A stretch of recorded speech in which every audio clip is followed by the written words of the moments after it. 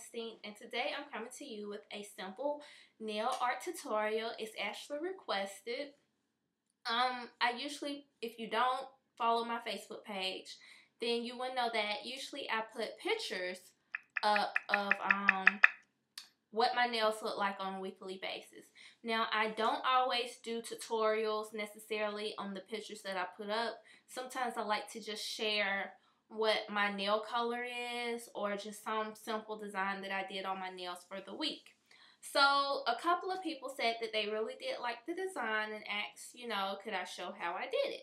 So I said, sure. I didn't think that it was cute based on the pictures that I showed. I thought that it was cute to me, but I actually got a bigger response than what I expected, especially when I went out and people said that they liked it.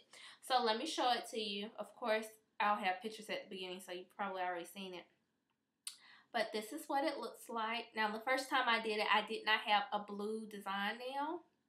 So this is my left hand. And then this is my right hand.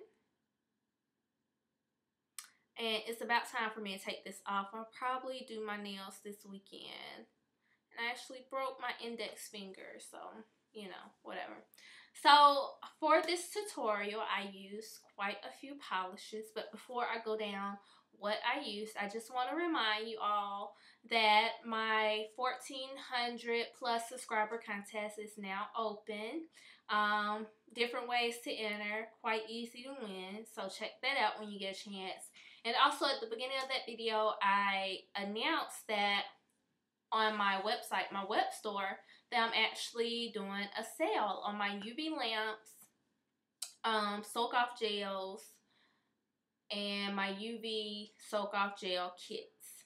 So the prices are like really good, and I just want to say thank you for everybody who's purchased from there. Thank you to all of my subscribers and all of my supporters. And so I just really want to give everyone a chance to really purchase something for a good price. My prices are pretty decent anyway, but I slashed them even more just to reward you all. And the UV lamps actually start at $12, I think. So I sell 9 watt and 36 watt. And the 9 watt comes in fuchsia and white. And then you also have the choice of a pink frog lamp or a green frog lamp. And the 36 watt comes in just white, and it has a self-timer on it. And the great thing about the sale is that you get the opportunity to get a lamp for a really good price, as well as a full UV kit, or you can get just the lamp and a clear gel, or you can just buy the individual items, for the same percentages as they would be packaged together. So I think that's pretty good. And with every purchase, you get a free glitter, which I have some really nice glitters for nail art. My next tutorial will show you some glitter. And then you also get a free 3D design. Currently on the website, at the moment of making this video, I only have 3D roses on there, and that's the really, really small ones that I have. Now, I've made quite a few different other ones since the website has launched. I just haven't had a time to get things put up. Again, I'm still recovering from going over a week without power and things of that nature, and completely ramshacking where I live because I'm trying to pack up stuff in a hurry in the dark and stuff. So when I get all that taken care of, finally, hopefully, if not this weekend, next week sometime, I can get all that stuff up. So I'm very excited about that. So enough about that. Let's talk about what I use for this gorgeous design. Starting off, base coat. You can use whatever kind of base coat you would like. I think for this one, I used Zoya's base coat. So then the color that I have on my nails is a gorgeous pink. It's almost like a raspberry pink. It's actually, oh, well, you can see the true color on my nails. I was about to say the bottle is kind of dark. But this is called High Res Raspberry. So like a raspberry pink. I like it. It's really cute. Oh, I have it on my toes too. Okay, I'll put some pictures of that at the beginning. I have on closed toe shoes right now. Okay, so then I have that. It's 2 coats of this color. Then for the design, I used kind of almost hot pale pink, yeah, a pale bright pink nail art striper, and it's actually called light purple, but as you can tell, it's pink. It's really pink. And then the other one is called Sky Blue. So that's that one. And then I also, if you can't really tell, I have glitter. There you go. I have glitter on my nails as well. And this is called Gold Diamond. And as I mentioned in the video, this has flecks of blue, green, a little bit of purple, and gold. So, I mean, it's just a gorgeous color. Oh, you can see the flecks. Great lighting. So, that's great. And you're also going to need a dotting tool. And I sell these, so I don't know. I just love it. I like the design. You all know my other dotting tools are just clear with a little rubber handle on them. But I like these. These are so cute and stylish. So, got that one. And for the dotting tool, you're going to use the very small side. And I still got polish on there. I need to take off. And then top coat, I got Seche. I know I said that I wasn't purchasing Seche anymore, but Sally's actually had it on sale maybe 2 weeks ago. I need to stop buying nail polish. I said that I don't know how many times, and I'm supposed to still be on a buying ban. But yeah, in the process of cleaning up and getting reorganized, I have found 6, 12, 13, 14, 15, 16, 17, 18, 19. I found over 20 bottles of polish. Now, how did that happen?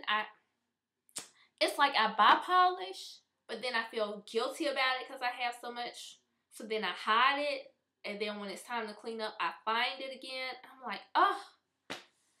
And then I end up buying the same color because I hid the first color. So it's just ridiculous at this point. I'm completely not going to buy anything else. So anyways. So yeah. So those are things that I use for this tutorial. I hope you all like it. Just comment below. Let me know what you think. And let me know if this is something that you want to try. And don't forget about the contest and the sale going on at lovelie'instinct.com. And I will talk to you all soon. Bye! Okay, for the first design, we're going to do the pink.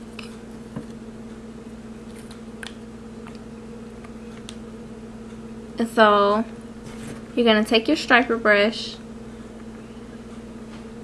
and make sure that you take enough polish off of the brush.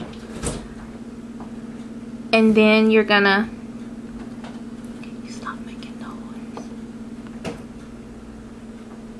make sure you get all your polish off of the brush.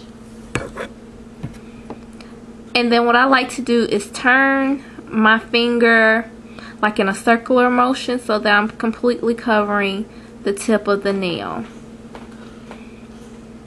And don't be worried if you don't cover the entire area that you want to initially. All you have to do is go back and cover it again. Let me turn off this light so that you all can see better. Okay, so there you have the first line.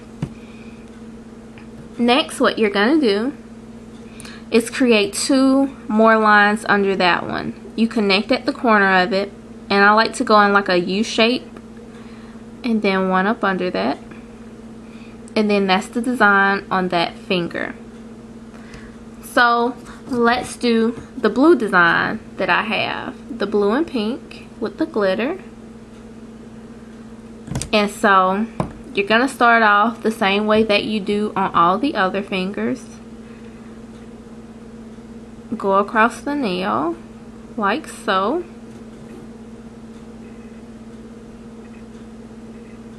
And then from the corner, you're going to draw your 2 lines.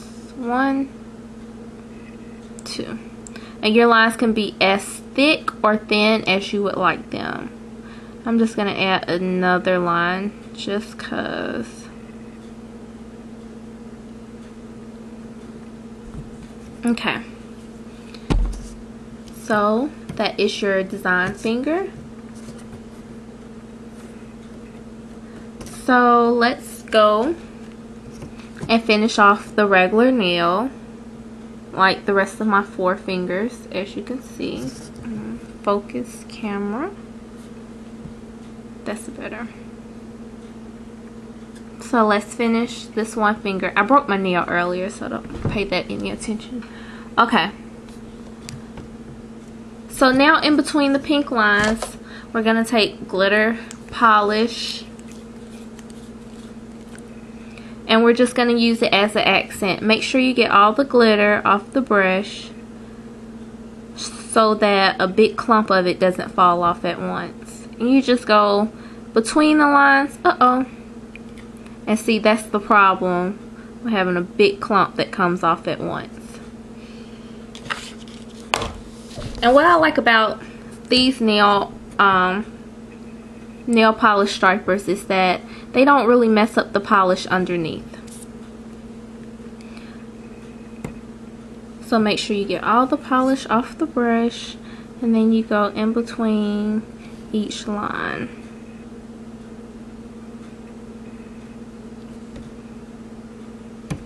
Now if you feel like, okay, I went in between each line with the glitter, but I think I put too much glitter on, just simply take your pink and create another line. And that's what I did with my thumb.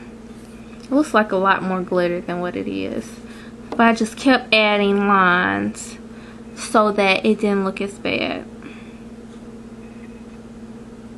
So there's another one. And there's that design. So we're going to let that dry for a minute. Now for the design finger, you're simply going to take the blue polish and you're going to outline everywhere where the pink is. So simply go up under it and really over the lines, in between the lines and over them, because you're outlining but you're also accenting. See? And you also want to make sure that you get all the polish off this brush as well. Okay, and then I'm going to finish it up by going across the top of the nail and underneath the bottom line. So there's another line. Watch my polish drip.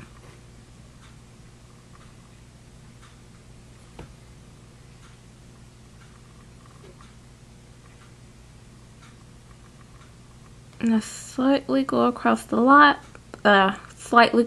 top, leaving a thin amount of pink. And there you have it. And just like on my finger, I added 3 little rhinestones in the corner of my finger. And there you can see them. And I went across the top on that finger. And there's that one.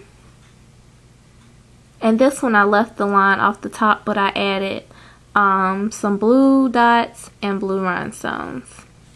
Now if you want to see how I do the rhinestones, well, the dots in circular motion, simply take a white piece of paper, get you a little glob of the blue polish, then you're going to take a very small dime tool, about that small, and then you're going to dip it in your polish just a little bit and just go around the nail art. Don't re-dip your dotter, because your dots are supposed to get slightly smaller each time. And you can barely see that one on camera. And there you have it. So then, to finish off this design, we're going to put the glitter accent somewhat in between the lines, but really on top of the design, since it is completely covering the nail.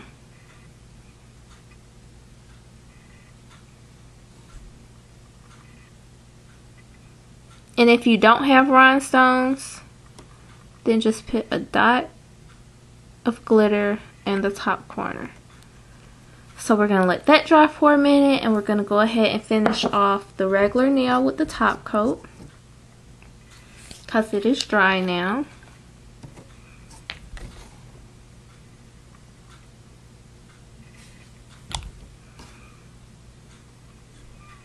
And that's one of the things that I like about Seche Vite, is that it gives your nail art a very high gloss shine, and plus it dries pretty quick. So there you have it on that one. And because it doesn't take this polish to dry very long, I'm going to go ahead and put the top coat on it as well.